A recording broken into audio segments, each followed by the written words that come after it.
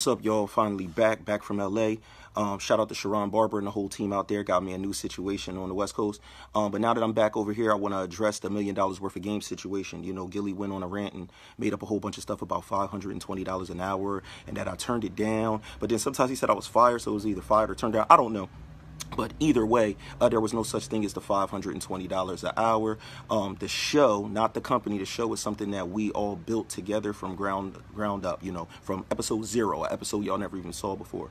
But anyway, I'm going to skip right to the meat and potatoes because, like I said in my last post, I turned 40 years old. That man's 44 years old. I'm not going to be going back and forth on the internet telling lies and making up stories about wanting to ride around a car. I'm not here to embarrass him, but I am here to show the truth. So what we're going to do right now is I'm just going to show y'all the contract. And I got receipts on everything I talk about. So what I'm going to do is I'm going to show y'all the contract. If y'all want to see the contract, just swipe left.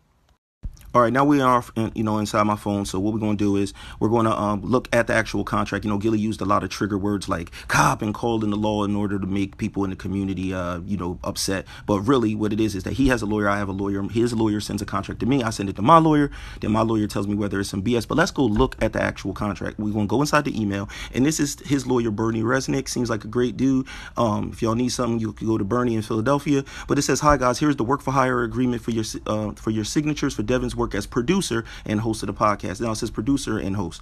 So all that sound man stuff is ridiculous, but it's something to make it sound funny. But when you go down, this is the actual PDF. It says work for hire. That's the first red flag. I'm not a work for hire. I'm a person that was in on the ground floor. Then I said, thank you. Send it over to my team now. But let's open up this PDF. All right, so now let's see what the real price of everything was. Now let's look at this right here. And right here it's going to say, we're going to zoom in. And right here it's going to say that it is $750 per episode. That's $750 a week, y'all. It's been sensationalized, turned into all that stuff. And $4,500 right here was actually the pay on 6 episodes that we did with Barstool Sports. That's what they're trying to pay me for those 6 episodes. But in order for me to get paid for those 6 episodes, I had to sign off on all prior episodes. That's the 41 episodes that I did before that where I didn't get paid. So in a sense, they're giving me $4,500 for 48 episodes, which brings it to like 90 something bucks per episode. So that's why I'm like, nah, man, I'm not running with that. All right, so now let's scroll back up and let's look at what's in the contract as my actual, job. So nature of performance, podcast production and hosting in particular. Job title, producer/co-host, not sound man. Job task, hosting, audio recording, audio mixing, creation of show graphics, creation of sponsor graphics for advertisements. So every day, every week, Barstool Sports sends over the advertisements and things we supposed to do. And, a sound man wouldn't even be in on them emails. A sound man wouldn't even have a dev@barstoolsports.com email address. It's ridiculous. But I do the episode synopsis and write up, like when you see on today's episode, $1 million worth of game, Gillie and Wallow, I do the timestamp and breaking it all down. I do the upload to Barstool Sports. We do that routine every week. So a lot of this stuff is just stuff that's made up and sensationalized to make it be something that it's not. But then you guys want to hear more of the personal story of why this went, just swipe left again. So the real reason why Gillie went on that big ass rant on my birthday, which was real foul, dog, because you're terrible for that. Because on your birthday, I was hanging up decorations for your birthday party, but on mine, you want to do some goofy stuff like that. But that's cool.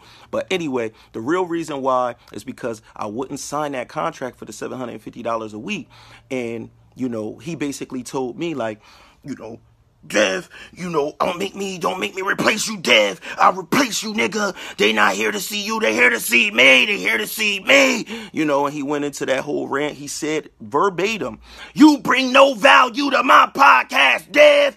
They here to see me. And then when we went our own separate ways, that was it. He didn't get sued or anything like that. What happened was he put out an episode. People didn't like it, and they started going crazy in them comments. And then they went so crazy in them comments, they had to turn the YouTube comments off. And then he couldn't even do a live without people talking about it. Keep swiping.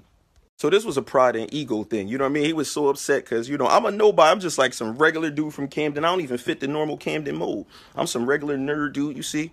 I collect Transformers, comic books. You know what I mean? Stuff like that. He was upset that people really wanted to see this nerd dude on this show. And he was upset because he had to face the fact that he told me that I brought no value to his podcast and everything like that. He thought that nobody was going to notice that I was there. And that's not how it worked out. People actually started going in for me. And I stayed quiet the whole time. I addressed people on my birthday. You know what I mean? I was quiet. I was ignoring fans. And then finally I addressed people on my birthday and I just said, thanks for the support.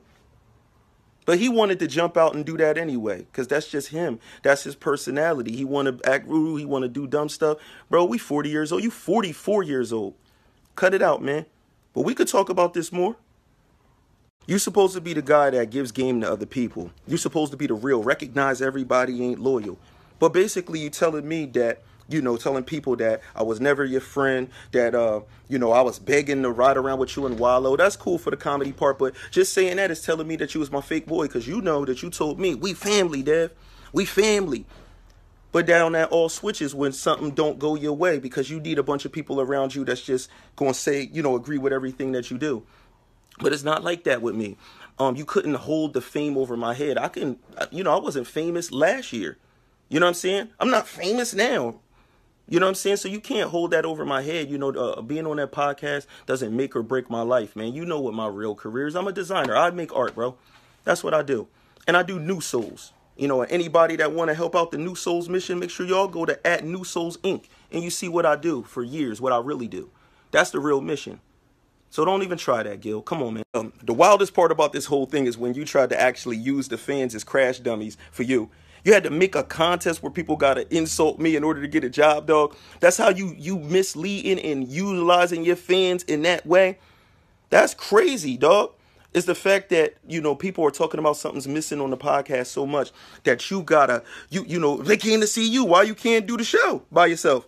Oh, but you got to find somebody to do it with you. And they got to jump out the window on me, a person that they don't know, in order to get their opportunity. Because you want to play with your followers. You really look at your followers like little slaves you could move around and use as chess pieces.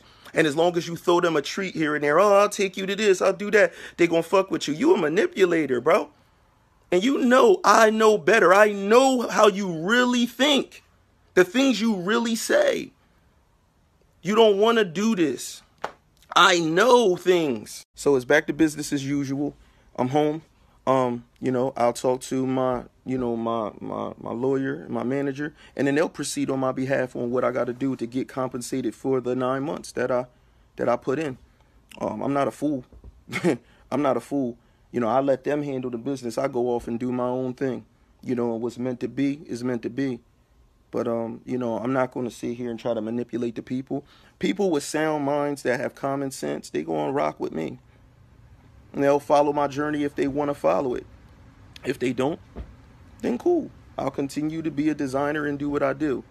But we don't got to do all of that type of stuff, man. You don't got to play those type of games, man. You live around the corner from me, man. Come on. We don't got to play them internet games, man. This is silly. We grown, bro. We 40-something years old.